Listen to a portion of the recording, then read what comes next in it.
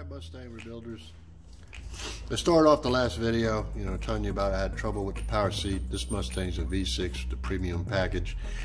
That means it's got a power driver's seat, okay? And it would go and it would come in and go at an angle real slow, like it was binding. But it seemed like all the motor functions worked on the switch, as far as you could hear the motors going and trying to move and stuff, go forward. And we'll show you what I found out. And let me turn the camera around. The seat, it's pretty easy. Underneath was nasty. I bought this Mustang to rebuild, so inside's real good, but under the seat, people spill drinks and stuff. But you got 4 bolts to take out, right? The front ones are, I think, 13. The rears are, I think, 15 millimeters. And on the power seats, you got 2 plugs on it. Very simple to unplug. Pull the seat out. But what I found was binding my seat. It probably caused the original problem, which was hard on the motors. A DC battery was sitting right there. Right, binding the tracks, looks like. Look, it's been there so long, it's got an indentation in the carpet. Okay, you couldn't see it when you looked underneath.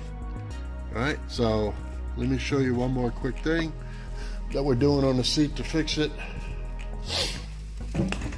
These seat tracks, I'll get back with you. Okay, here we are. We're looking underneath the seat. Okay, here's our 2 connections right here, one there. And then you see this bolt hole, it goes into a little, I don't know proper name, what it would be. The gear runs through it, the spiral, so a long bolt runs through it, and it helps it. It's what moves the track up and down, okay? It's one on each side. I remove the bolt this side, I remove the bolt on this side. That allows you to run the track freely up and down. Now, I showed you before that there looked like a D-cell battery in there holding it up.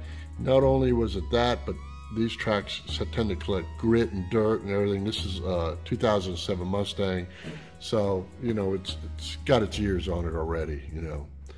Anyway, long story short, what I did was I sprayed some brake cleaner, since the seat is sitting up and down this way. Sprayed some brake cleaner down here through the track. Cleaned it out, same thing on the other side. Then I used a little WD-40, sprayed it out till it came out the bottom.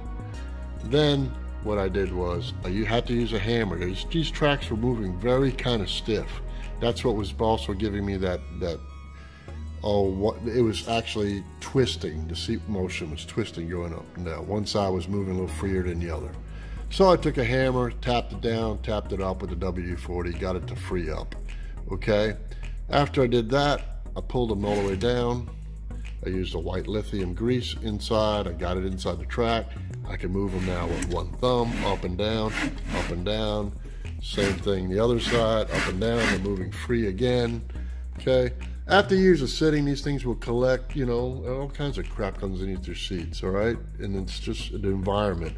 Also, like light surface rust will get around things. This is a convertible. So that's, maybe a hardtop won't have as much, but this was a convertible which had a bad back window, which got a lot of moisture in it from what I could tell. And who knows how bad the back window was over time. The seats were fine, everything's fine, but still the the air in the car would collect moisture, okay? Convertibles are kind of prone to that, no matter where you are. We're in Oklahoma, it's not a desert climate, and it's not real wet. It's an in-between, okay? So you still can get some pretty much rust-free cars from here. So that's where we're at. Now I'm gonna move the tracks back up, set my bolts back in, and I'll place the seat back in. We'll try it, see how the seat moves, and we'll go from there. Yep, seat's back in. She moves. Goes up, goes down. Switch was fine. So if you find it where it moves a little bit up and down, but you're still not getting your tracks to go back and forth, pull the seat, clean the tracks, lubricate them. You should be fine.